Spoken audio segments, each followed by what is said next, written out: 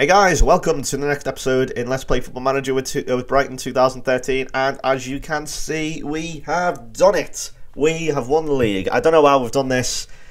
Well, I do. We beat Man United by 3 points.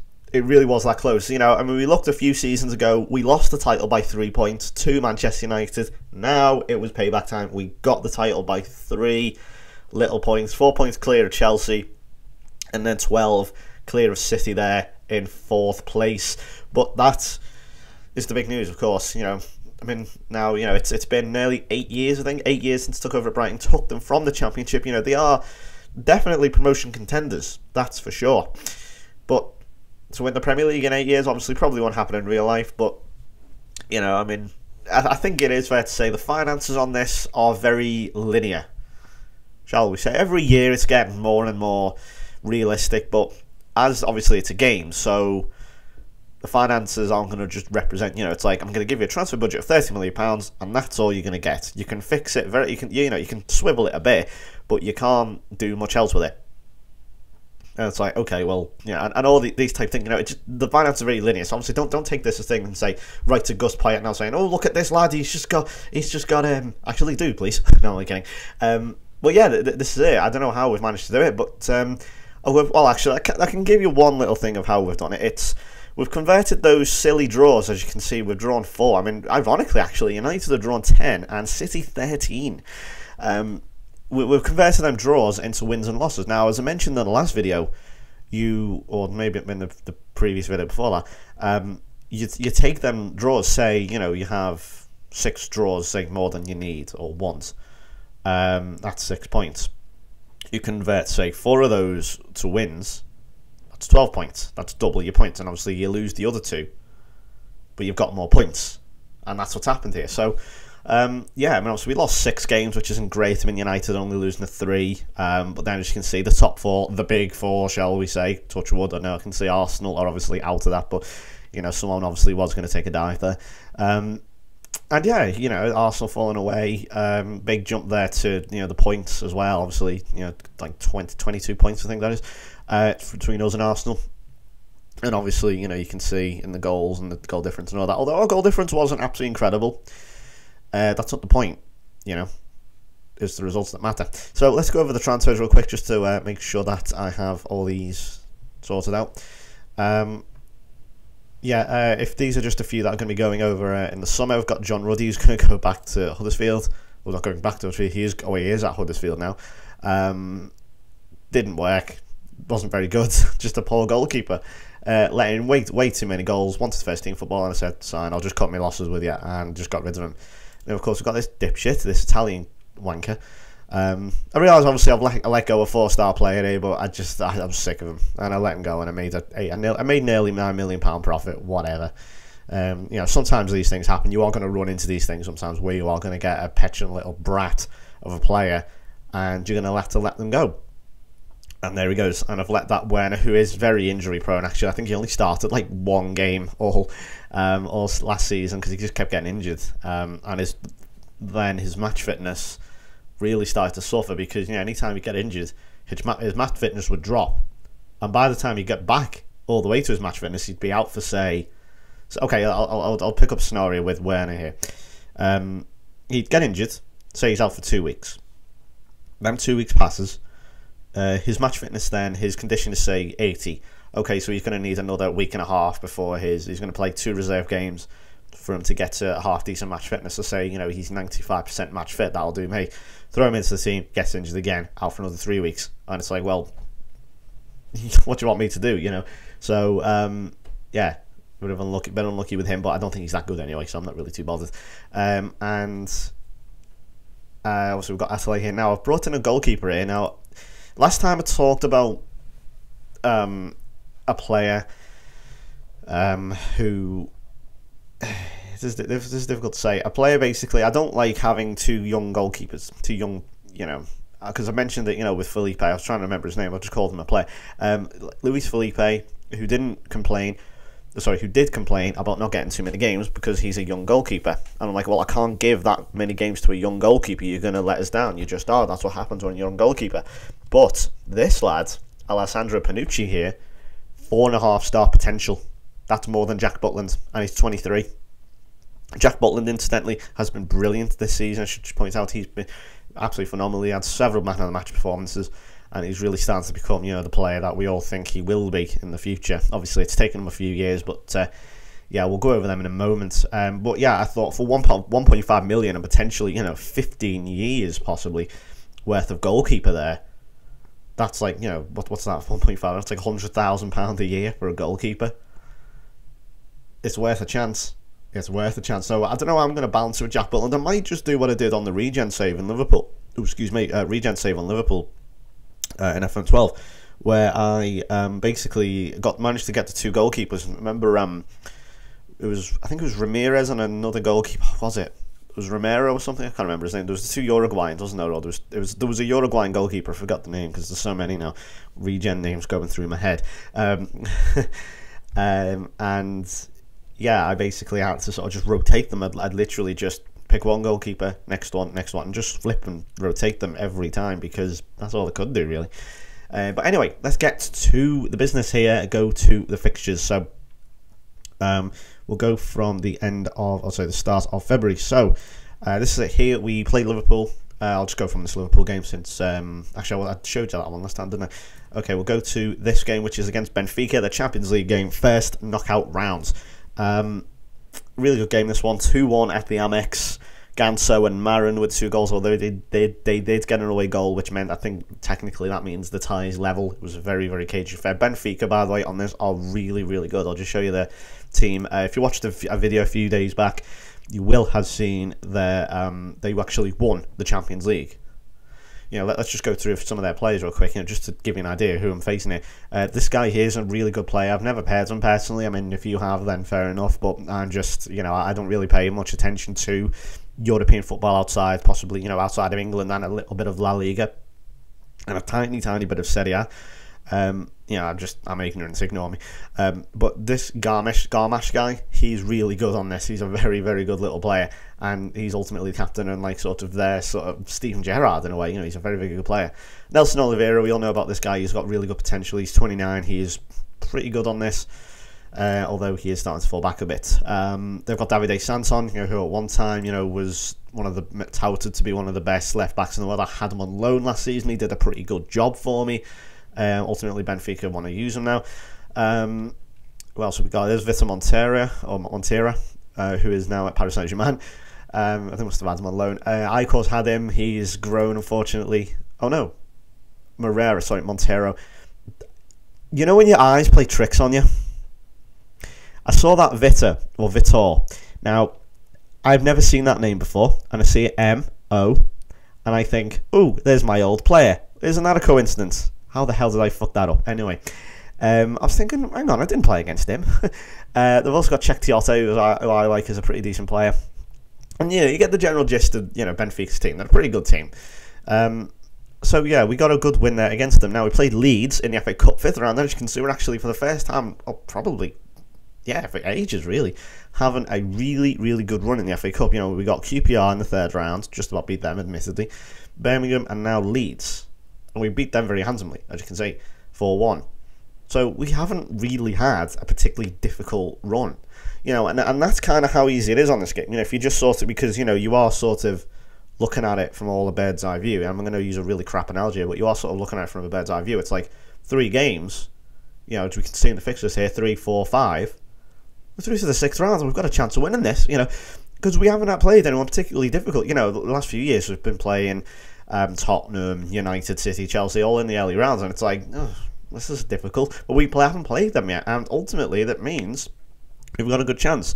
Ferrer, who's really started to come on now, he looks really, really good. He's probably going to be a first team regular alongside Ward-Prowse next season, I should say. Wellington also starting to really come good now. He has backed himself 2 goals there against Leeds. Then we played West Brom. Lost 2-1. This was quite unfortunate.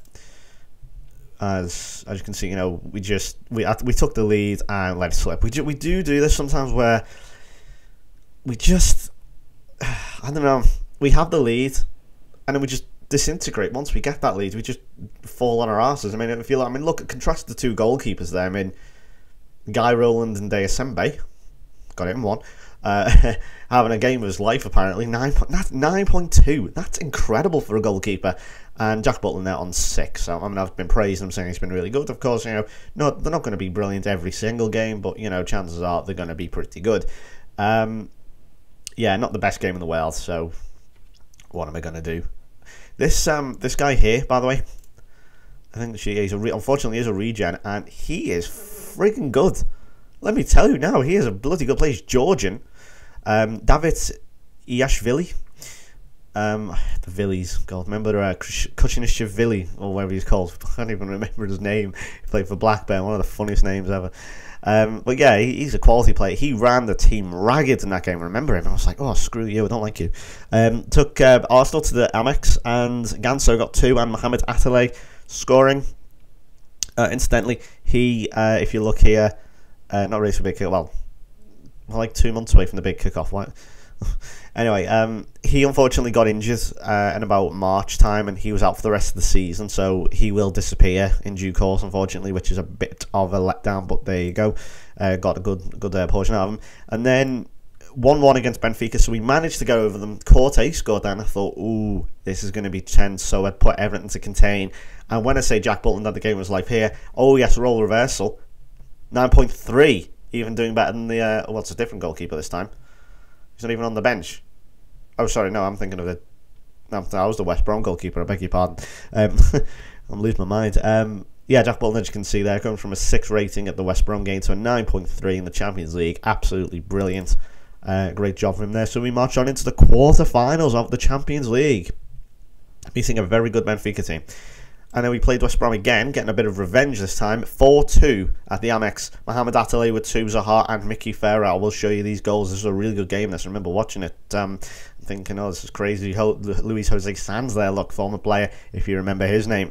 I'll just show you, yeah, I'll just sort of show you. I'll show you the quick fire 3, the 15 minutes there, Ferreira and Attalay with 2 quick goals. Incidentally, if you are just sort of tuning in or whatever for the first time, wondering who the hell are all these players, bear in mind now, this is we're getting into the 20s now. This is where a lot of regens are going to start popping up. So if you are confused by any of these names, or you know, you suddenly go on to, you suddenly go onto the game, and you're wondering why can't I find these players? The regens only apply to my game. Every game. I do, by the way, if you are experienced and wondering why I'm having to say this, honestly, people do ask me questions like, I can't find this player on my game. It's like, yeah, because he's a regen. He only is simulated in my game. And, you know, he will only appear there. You'll get a different regen every time you load up a different game. It's just a random collection of letters and numbers and names being assigned to each regen. So yeah, just to point that out. And there's Mohamed Attalay arriving 2-0 inside half an hour. So just, yeah, I just want to say that very quickly. And I've got the latest scores up there. Close. I had that one up for the last game of the season, which I'll go over in a moment. And a slight lucky deflection there. Goalkeeper probably could have done better, but Attalay there getting 3. And as you can tell, it was 3-0 in about 15 minutes overall. So into the semi-finals, the FA Cup. And we keep having these sort of hangovers from the FA Cup. I don't know what it is. Like, if you look here, apart from Millwall, which was really, well, not really easy, but, you know, reasonably easy, we beat Birmingham in the 4th round, lose the game after. Beat Leeds in the 5th round, lose the game after. Beat West Brom in the 6th round, lose the game after. I think you're starting to see a pattern here. Then we brought Chelsea to the Amex, and Marco Marin, obviously, I'll show you these 2 goals, scoring against his former club. I think this may have actually, I can't remember which goal it was, but I think one may have been an absolute screamer or something. Incidentally, Chelsea have got that amazing, potential amazing England regen there, Paul McDonnell, who was a part of Man City, and I think Chelsea may have bought him. He also played for Liverpool and did quite well, you know, at a very young age. He has potential. I'm not going to say he's going to be like Phil Knight, if you remember his name, well done, but who was probably probably the best regen I've ever seen. And yes, I put him ahead of my own regens. But check this out. What Marin does, he does these weird sort of angular runs where he'll look like he's going to run straight on, and he'll turn at like a fucking right angle. I've never seen, well, I've seen players do it, but it's very difficult to do, because if he twists his whole body. And yeah, it's very weird sort of how Marin, and a lot of other players do as well, but Marin does it in particular where he basically just looks as if he's going to run in a straight line and turns at a right angle, 45 degrees completely. sorry, 90 degrees, I should say, 90-degree turn, and then fires that in. So yeah, after 2-0 against Chelsea, Marco Marin, obviously 50 goals, league goals for Brighton for him. And then we played Paris Saint-Germain, who we of course played in the group stages of our own group this earlier this season, and we won 3-1. Now, if you just look real quick, when we actually played them at home, we beat them 2-0. This time, we managed to beat them 3-1.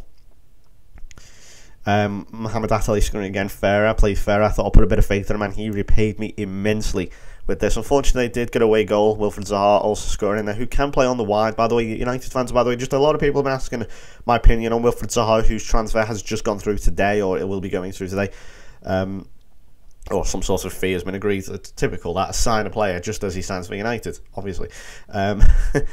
Yeah, he is, in my opinion, looks like a really good signing. No doubt Fergie will turn into a very, very good player. He's, in my opinion, galaxies better than Danny Welbeck, who I don't particularly rate at all. He's okay, I guess. I love his pace. I think he's got a really good, good shot on him. 20 years old, a lot of money for 20-year-old, I admit, but then again, people aren't going to criticise United for that. If that was Liverpool, they would be absolutely going. Everyone would be going crazy about it. Oh, actually, not just Liverpool, anyone actually.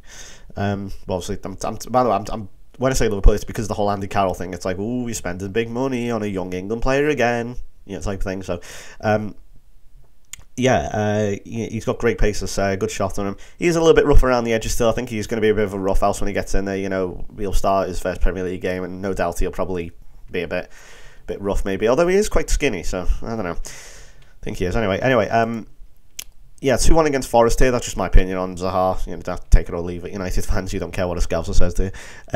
Zaha and Ganso scoring to give us the win at Forest.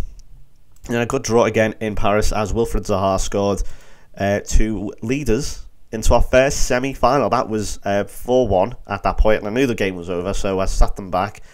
And Jack Butland again not having a too good game, but I think the game is quite critical of goalkeepers. You look at a goalkeeper and you think, oh, 5.8, that's not very good. It's just because he's let a goal in, I would assume, or he's punched a shot away and it's fallen to a player. Now you can't do so much.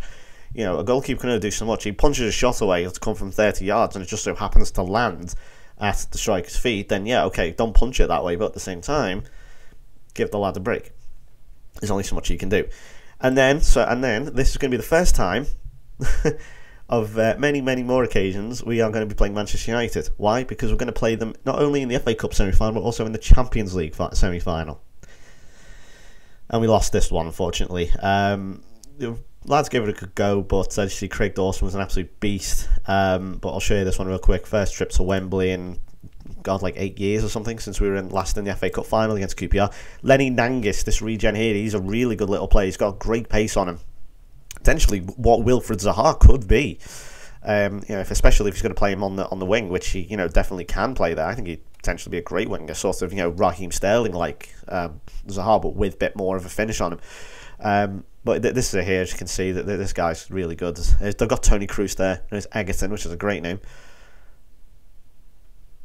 That's strange. I thought he was going to show it straight to the goal there. A lot of players try that sort of Suarez thing, where they'll basically just run at the keeper and try to hit it off him or just through him. That goal Suarez scored against Sunderland a few years ago, where basically he's at an impossible angle and just hammers it home, and it's like you literally go, how did he do that? You play special when you're saying that. But there's a great ball there and a very, very cool finish from Angus there to put United in lead. And I'm not going to argue with that. It was just a good finish. There's only so much you can do against Manchester United, isn't there? And then West Ham, and I thought, oh dear, things going to go wrong again. Here's Zaha and Marin rescuing a point for us at West Ham. Then we played Cardiff and got over this little Welsh hoodoo, I think, to have. I just don't do very well against the Welsh clubs. Wilfried Zaha, I'll show you this late winner here from Zaha. Will Buckley, incidentally, who I regret not being able to sign up for a new contract. I just couldn't find a place for him in the team. But any time I would bring him back into the team, he would do brilliantly. And he'd score. So unfortunately, he's gone to Everton. See that? Really nice stuff there, and Zaha with a very cool finish. But yeah, Will Buckley, unfortunately, he's gone to Everton. He went on a Bosman, which basically means his contract was up, and they signed him up on a pre-contract. And yeah, unfortunately, he's gone. No doubt will score against me. But I just couldn't find a place for him in the team. But he was so good. I don't know why I didn't play him more. And then we went to Old Trafford to play United yet again in another semi-final, this time in the Champions League semi-final. Rodney Strasser grabbing us a goal and Alexander Butner, two very unlikely sources. Butner against his former club, obviously. I'll show you these goals. I'll just show you, in fact, there are 2 goals. No one wanted to see Manchester United's goals, do you? Of course you don't. Don't be silly. If it ever wants to load. See, it doesn't want to do it. No, I'm kidding. So Butner obviously grabbed us a bit of a lifeline there. If it was 4-1, I probably would have said game over straight away before even heading to the Amex, but Butner going in there, and I'll show you this. So as you can see, we were 3-0 down. Burton and Goddard. This Goddard, by the way, is absolutely brilliant player. There's a goal, I'm not sure where it is or where it was. I can't remember where I saw it. But I think he is a regen. Yeah, no, he is a regen. And he skinned about 4 players and just ran amok. Are we going to see the... Thanks, God. He just basically ran amok amongst this defence. It wasn't against us, but it was something else. And look at that. Great time from Strasser. And just hammers it in. I was waiting for him to... I was like... When he was running along the box there, I just stabbed my monitor. Oh, dear. When he was running across the box there, I was like, hit it. And then he did hit it. And I was like, right. I thought he was going to whack into the goalkeeper, but I was waiting for him to hit it. Just... hate the way to do that. But as you can see there, if you look at the bottom of the report there, Butner scores for Brighton. Look at that. Last thing of the game, really. And here we go. So, at this point, I'm just overload thinking, just get something. And that's a good break for Cuenca. There he is arriving. Butner gets us a lifeline. Can we really take them back to the Amex and get 2 goals? If we get the 2 goals there and they don't score, we potentially go through to the Champions League final. It's only 2 goals. It's doable. We have done it before. In the middle of that, we had a Premier League game against Sunderland. Liam Bridcut with the goal. I'll show you that now. I love how sometimes it'll load goals very quickly, no problem at all, and then sometimes this pinwheel will stay up for about 10 minutes. If you're wondering, incidentally, the pinwheel is basically the Apple Mac equivalent of the egg timer, basically. Or I think it is anyway. I don't know. That's what I've noticed. It apparently used to mean like a crash or something, but it doesn't anymore, hasn't it? It's never crashed on me. But as you can see, once again, losing the semi-final to Manchester United, the red dot indicating we did not qualify for the final, and it meant a Manchester derby final. Typical.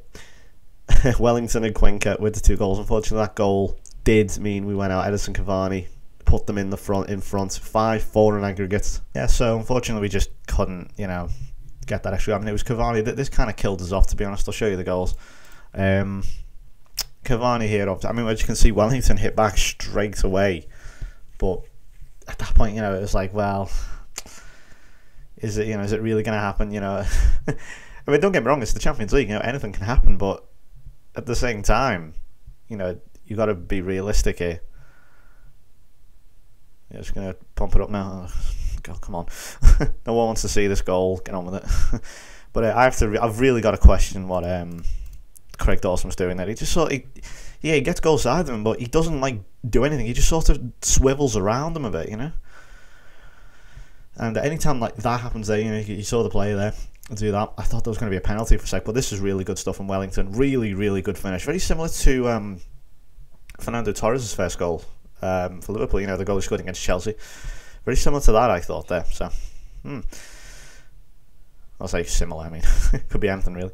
But this is good. I mean, this is a few minutes later. That was straight away, and this was literally a few minutes later. And Cuenca just comes out of nowhere. He's been very quiet this season. He hasn't really done a whole lot. I mean, he's been quiet, and he hasn't played that much. But at that point, I'm thinking, no way, because if we get another goal, we're through. Unfortunately, it didn't happen. So yeah, that's 2 semi-finals and 2 we lost to the same bloody team, and it just so happened to be Manchester United. And then I thought, okay, so that we're going to win this league, we are going to win it. So Will Buckley got us 2, and he really made a strong finish to the season. Buckley was great. James Ward-Prowse gave us the win over Man City, 3-1 against Everton. Buckley scoring again, as you can see, Zaha and Wellington, who's really coming to his own now. And then this was the final game. Basically, these 2 games meant that all we had to do was win against Villa. That's all it was. I was going to do this live. I did consider doing a commentary for this, but it looked, I sort of considered it, and then I thought, it's a bit out of place, isn't it? It's sort of, if I just load up and go, hey guys, we're 1 game away from winning the title. And it's like, well, where's that come from? you know. And I didn't want to do the review first because the season wasn't technically over. But, you know, disaster hit straight away. They went up inside 2 minutes. I'm thinking, nah, this ain't happening. This isn't going to happen. But thankfully, you know, Ganso just pops up here in a few minutes and settles everything. But at this point, 1-0 down. We're dropped down to second. It's United who will now lead them. I'm thinking, no way, but a lovely swivel there. Swivel shot from Ganso, and goalkeeper can't really do anything, and that's us level. And they're settled. And things will get a little bit better in a minute, but yeah, at this point, I think we actually went top because United went both Chelsea, and Chelsea lost 5-1, believe it or not, to Newcastle. I don't know where that came from.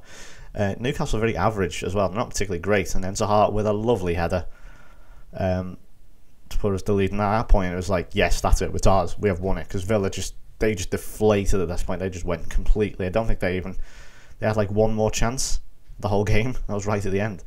And yeah, you know, so yeah, Chelsea lost. That was strange. United went down early. I think they were playing Wigan, and they basically they went down, but they eventually won. I think they also won 5-1. All three of the final games that involved potential title winners all finished 5-1 to the home team. And absolutely pathetic marking there, it has to be said, from Villa. 50 goals for Brighton for Will Buckley on his final appearance. And then this was the absolute icing on the cake. I brought Andrew Crofts on for the last 10 minutes or 15 minutes. He was retiring at the end of this game. He was going to be leaving and then ultimately retiring. So I thought, what way, you know, better fairy tale finish than what happens here now. I'll just sit back and watch this. Brilliant. Former captain, you know, captain for a good 6, 7, 8 years.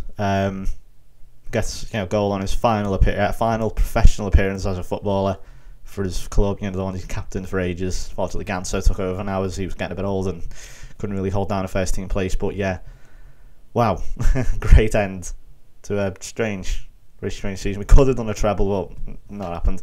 Man United were still too good for us. And that kind of sums everything up. You know, when we play United, anything can happen in the league. But I think in the cups, they have the better of us.